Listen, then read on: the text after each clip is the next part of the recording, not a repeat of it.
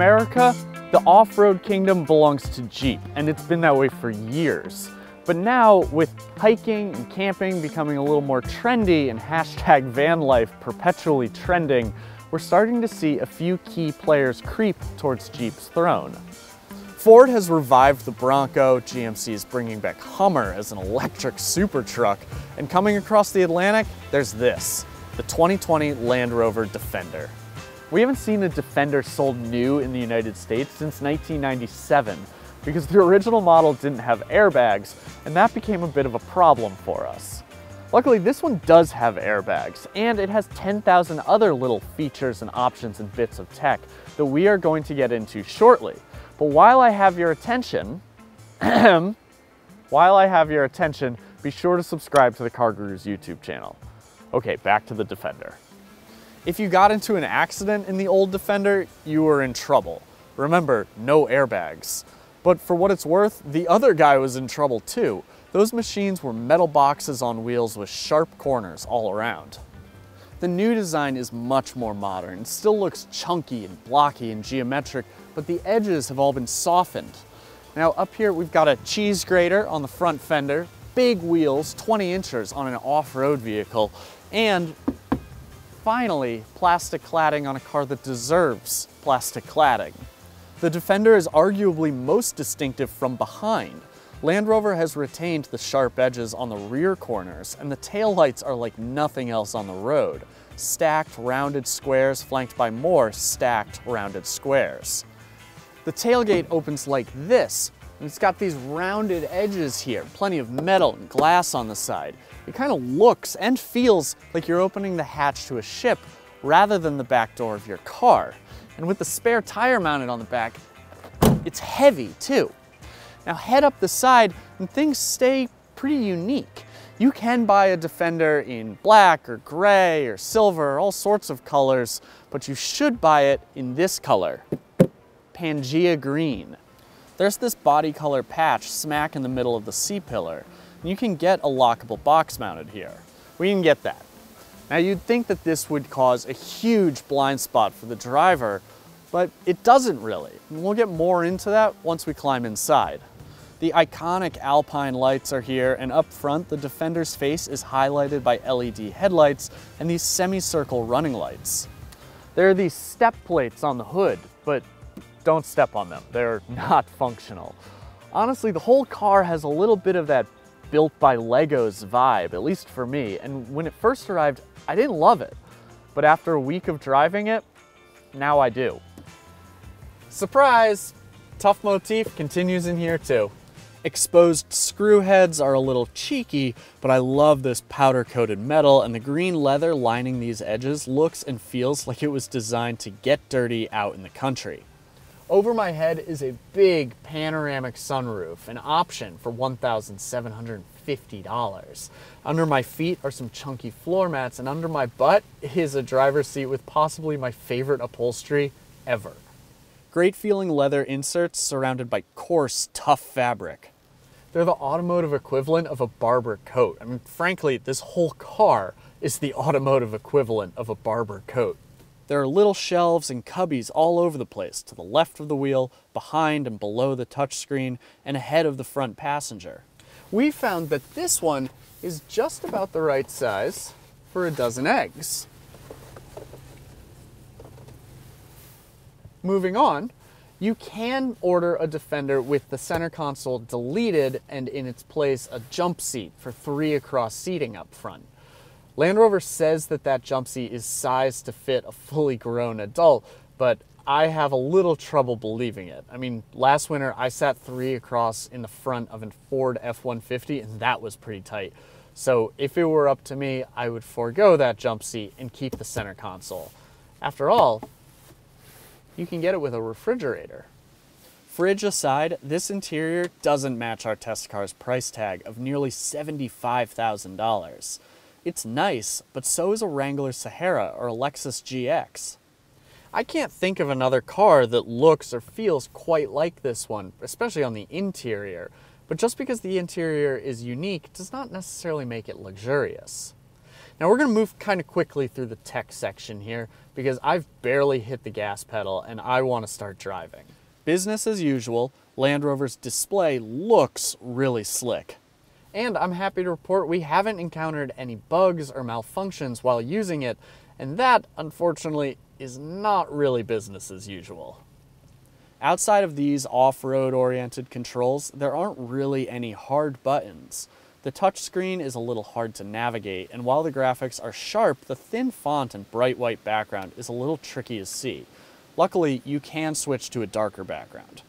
It's also not canted towards the driver at all. It's very flat and even between the front seats. And that means that it's quite a far reach to this far edge. You'll want to use the volume control on the steering wheel rather than stretching to turn this knob. Land Rover gives you huge amounts of customization options, particularly on the driver information display. You can do 1 gauge, 2 gauges, or you can opt for a full screen map like Audi's virtual cockpit. It all looks really, really cool. Sirius XM and HD radio are also on board, as is a 400-watt Meridian sound system. Don't get me wrong, it sounds good, but you're also not going to confuse it for the incredible 29-speaker Meridian system you can get in a top-tier Range Rover. Okay, time to go. First things first, Land Rover's Terrain Response 2 off-road system basically makes it so you can aim the Defender at an obstacle, gently feather the throttle, lightly maneuver the wheel, and the obstacle is now in your rear view mirror. Wheeling this car on a trail really is that easy. If you let it, the computer will do 99% of the work for you. It can ride angles up to 45 degrees, and it can wade in up to nearly 3 feet of water. When you need a little extra visibility, Land Rover offers a set of cameras, including a 360-degree view that shows the Defender amid its surroundings. We still recommend you use a spotter in those situations, but this is pretty good. Now, our test car has Land Rover's absolutely incredible twin-turbocharged 3-liter straight-six engine. 395 horsepower and 406 pound-feet of torque run through an 8-speed automatic transmission is more than you need. This car can seriously haul the mail, and that can be a little bit tricky if you're trying to go easy on the throttle. That was a problem for me this week. Land Rover says I should be getting 17 miles per gallon in the city and 22 on the highway. And while I think I did pretty well in highway driving, I did not get 17 in the city. The powertrain is a mild hybrid setup with a 48-volt battery helping power many of the car's systems. One of the turbos is also run by an electric motor, which effectively eliminates turbo lag. Before you even get off-road, and by the way, we are back on the road now, this is a really, really good engine. It comes standard on the SE trim, which we're driving, and all trims above that one. If you get a base spec Land Rover Defender or the Land Rover Defender S, you get a 2-liter 4-cylinder engine, but it's not the mild hybrid. So while that engine will save you money up front, you're not going to save any money on gas. This car weighs 5,000 pounds, which in technical parlance is what we call a real hefty boy. In town and through tighter bends on the highway, you'll feel that weight moving around. What you won't feel are any potholes, speed bumps, frost heaves, traffic cones, or anything else you should or should not be driving over. The suspension in the Defender just soaks it all up. All right, what's left? Blind spot monitoring is standard, but a lot of other features are just optional. We've got a rear view camera mirror up here and lane keeping assist and cruise control with a speed limiter on the steering wheel. In the back seat, there is plenty, and I mean plenty, of space.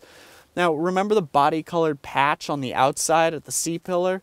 Well, it doesn't impact the driver's blind spot that much, but it does result in this weird split window situation in the back. This rolls down, but this one doesn't.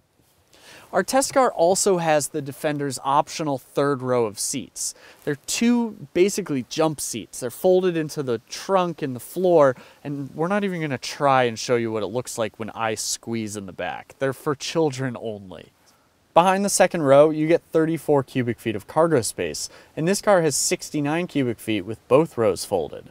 If you ditch the third row option, that total number grows to 79 cubic feet. The first night I had this car, I folded down this seat and stuffed 2 bicycles in the back. There's plenty of space. The question with the Defender is whether it remains a compelling choice in a segment that now houses the Jeep Wrangler, the Toyota 4Runner, and of course the new Ford Bronco. Well, I'm certain of 2 things. First, the 2020 Defender sales, the predicted sales, those took a dip after Ford unveiled the Bronco. And the second thing I'm certain of is that none of those competitors say Land Rover on the back. Because at the end of the day, all these cars are capable off-roaders, but this one is a genuine off-roader made by a genuine luxury brand. $75,000 is a tough pill to swallow, and honestly, the Defender's interior doesn't match that price tag, but its sound dampening and its ride quality do fit the bill. And the Defender, the truth is, it competes best when it's optioned like this one. Sure, you can get a Defender 110 for as low as $49,900. Or you can wait till next year when you should be able to buy a Defender 90, the 2-door, for as low as $46,100. Eventually. But one look at the base specs, steel wheels, and you may start to wonder why you didn't just go for a Bronco. What makes the Defender special is how it can tackle the terrain while still coddling the driver. And in an increasingly competitive field, when it comes to true luxury off-roading, Land Rover stands alone. Thanks for watching. For more videos, subscribe to the CarGurus YouTube channel. And tell us what you think about the Defender in the comments section below. Is this the best option for off-roaders looking to buy something that's not a Jeep? To read Clifford Atiyeh's full written review of the 2020 Land Rover Defender, head to cargurus.com. Thanks again, we'll see you next time.